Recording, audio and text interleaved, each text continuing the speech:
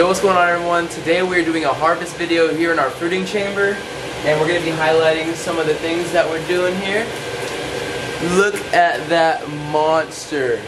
This is the biggest mushroom I've grown to date. Just look at those big meaty caps and stems. It is crazy. But yeah, we're just going to be harvesting this right now, and this is the most insane thing I've ever seen. So basically for this, you're just going to take a good hold on the bottom, and oyster mushrooms are a really easy harvest. You're just going to pull across. Right there. It doesn't want to let go. And yeah, as simple as that. And you get a beautiful oyster mushroom harvest. And man, I just can't get over the fact that this is this big. And then we're going to place it on our tote here. Takes up the whole tote. Like, come on.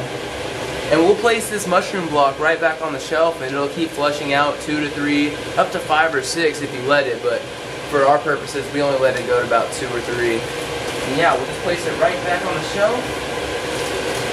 And next, we're going to take a look at our lion's mane.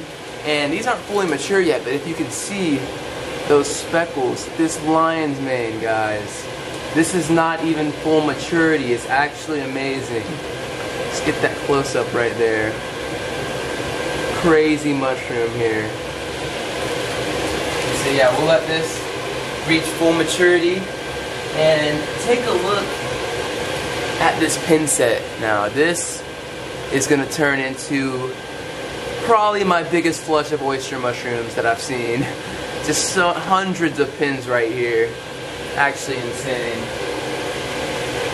And we're going to do a few harvests of our phoenix oysters that we have right here. This is past mature. If you see the cap starting to wave up like this, it's a little bit past mature, but nothing wrong with them, just as good. And same thing with all oyster mushrooms essentially. You're just going to take it from the base and then pull one direction. Easy as that, with a beautiful cluster of phoenix oyster mushrooms going right there. And just look at this basket already, just off of 2 blocks. Truly amazing.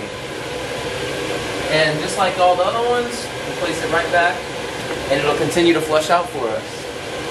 And we'll do the same thing here. Nice. I think this is about a 3rd flush of phoenix oyster mushrooms. Crazy how much weight these things put out. So we'll just grab the base and pull across. Super simple. We're going to put these in our tote.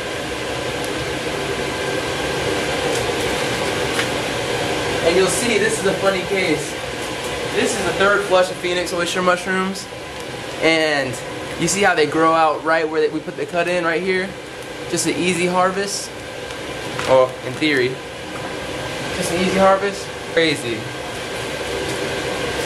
And like I said, just put it right back on the shelf, and it'll continue to flush out pretty much until all the nutrients are expelled.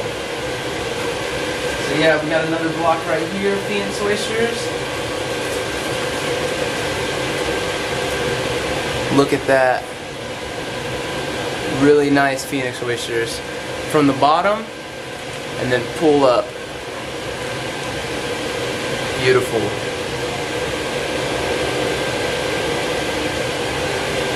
Set that right back down there. And now, some more great oysters.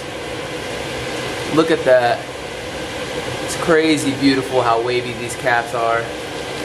And this is about where you want to harvest it.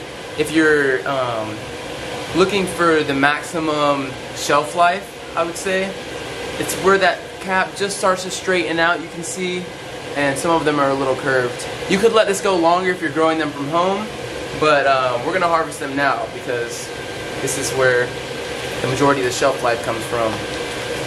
So same thing, just take a grip from the bottom and then pull up. And we'll do this in 2 separate clusters, but man, doesn't get much more beautiful than that, really.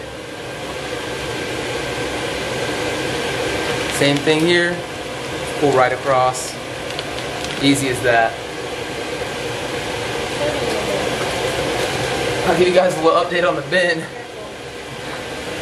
We are definitely gonna need another bin. I'm not sure what to say. It speaks for itself. It's crazy. We're not even done harvesting yet. We got one more block here. And I just let this one slit right off the side. I don't know if you guys can see that from here. But this is a flush of Phoenix oyster mushrooms. Really beautiful mushroom. One of my favorite oysters for sure. It's done really good for me so far. So got a soft spot for the Phoenix oyster.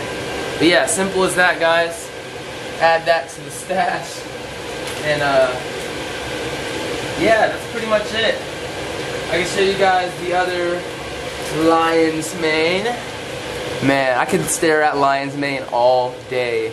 It does not get much better than that when it comes to fungi. It's just so beautiful. And that's about it for the harvest today, guys. We pulled a lot of weight out of the grow tent.